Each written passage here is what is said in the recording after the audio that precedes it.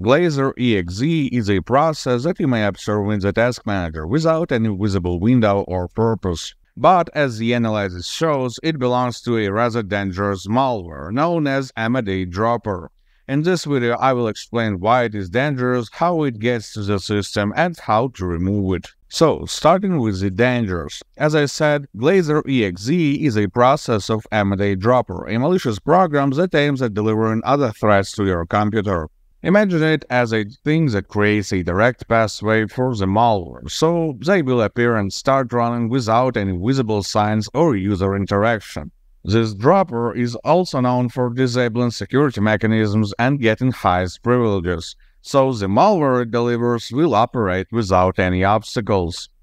For the viruses that it can deliver, there are no real limitations, as Amadey has quite an extensive toolkit that allows it to run malicious programs in almost any form. But most often, this way of loading into target system is used by backdoors, spyware, and ransomware. As the dropper stays active for a long time, malware injections may happen over time as well, so it is not just an entire bundle at once, but malware comes one by one. Because of this, the user can miss the signs of a threat until it is too late. The obvious question is, how did you get one of these? And the answer in fact changes all the time, as malware adopts new and new spreading techniques.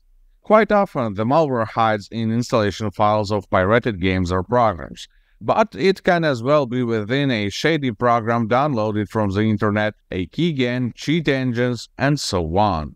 The general rule of thumb here is that all semi-legal or low-trust programs can have malware inside, and if you have used something like that recently, well, that may be the reason why you are watching this video. Now, let me show you how to remove Glazer.exe from the system. Dropper malware does an excellent job at hiding itself in system files, including places that are protected from user interruptions.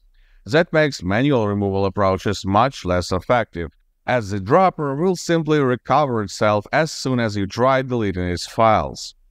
For that reason, I recommend doing an automated removal with GridinSoft Anti-Malware. This program will quickly find and delete even the most modern malware, regardless of how deeply it hides its files. Download it by the link in the video description and run a full scan.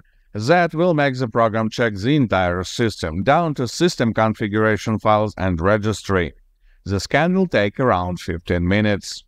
After the scan, click the Clean Now button to delete all the detected malicious programs. I would also recommend resetting all the passwords that you use in that system, just in case there was some spyware or info stealers among the malicious programs. Now the system is clean. Good luck and stay safe online.